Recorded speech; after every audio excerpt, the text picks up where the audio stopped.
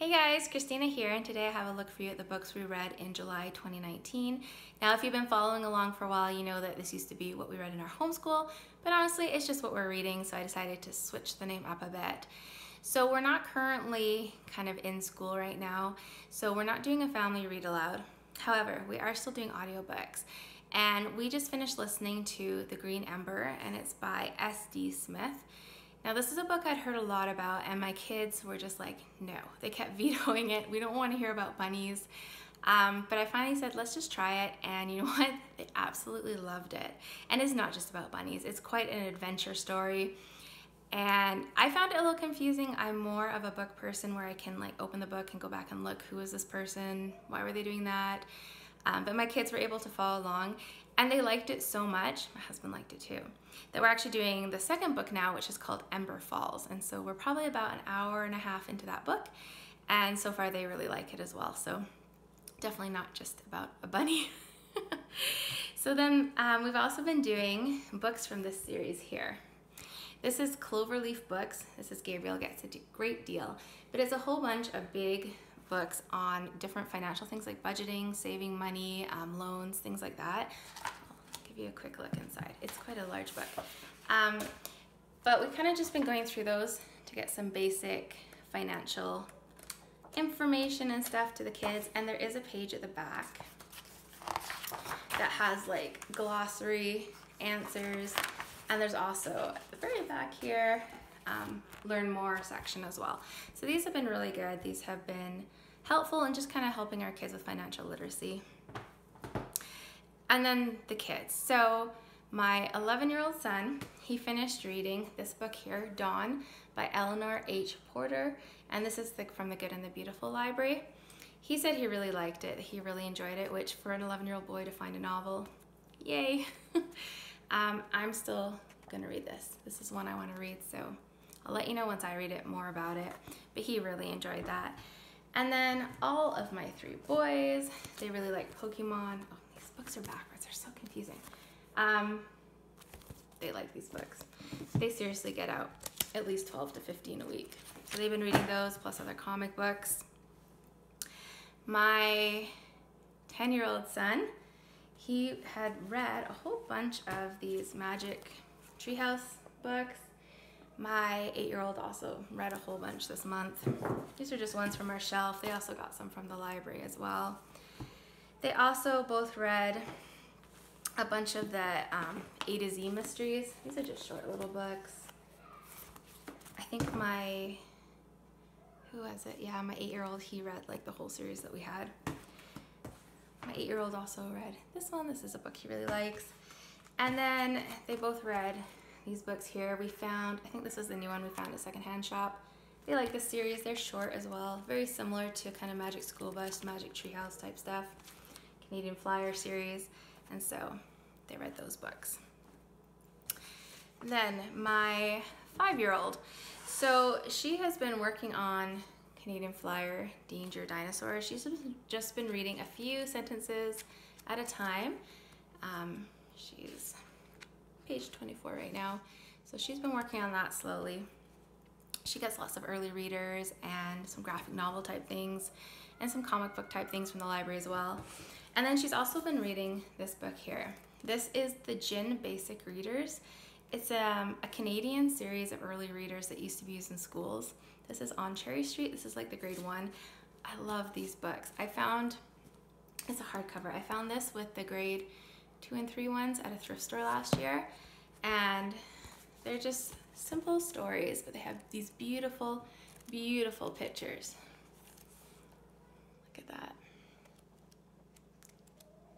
Just colorful, entertaining, perfect for her age.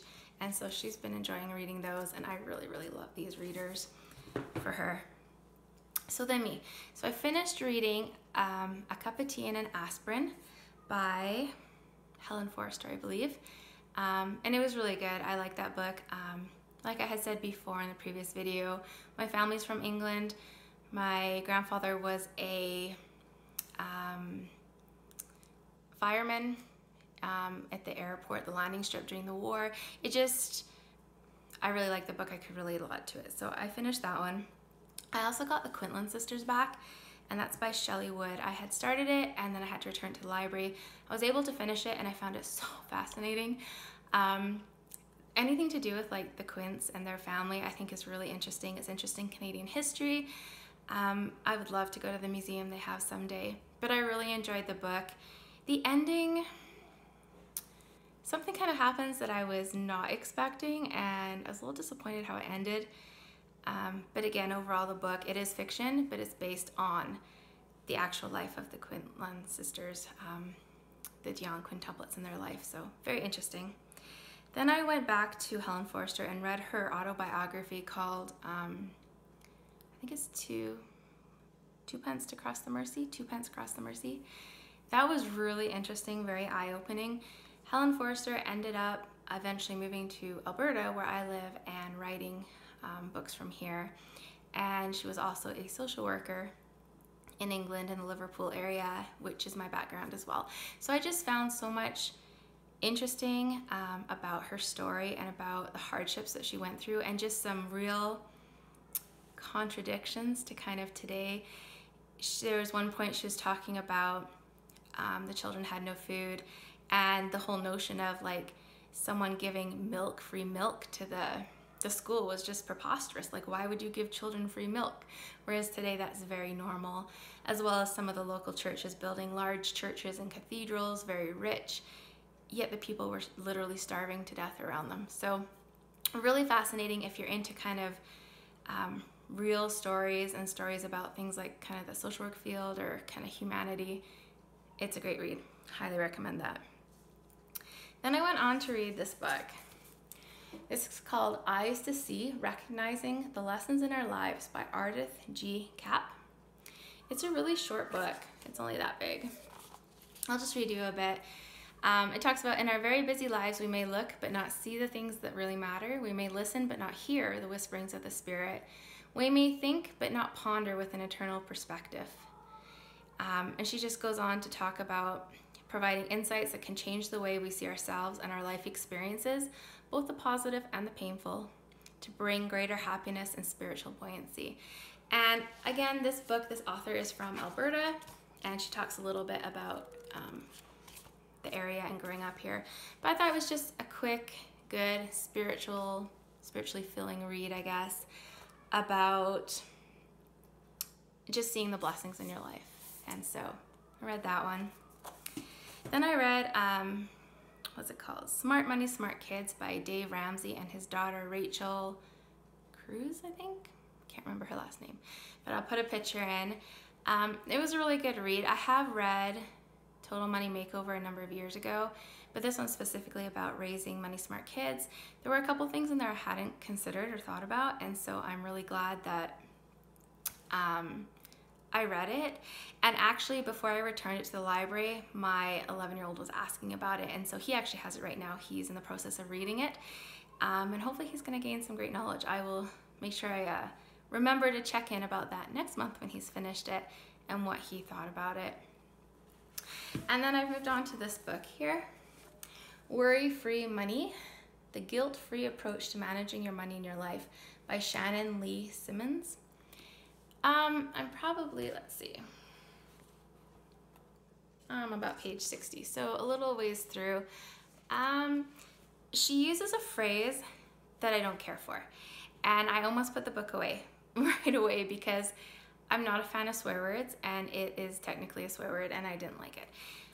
But I continued to read a little bit, and she does have some really good things to say so far, so I'm excited to finish it. I just wish she hadn't quite used the phrase she did. My thoughts on it. So that's what we read for the month of July in our family, in our home. Let me know what you guys are reading. I love getting new suggestions, so please leave them down below.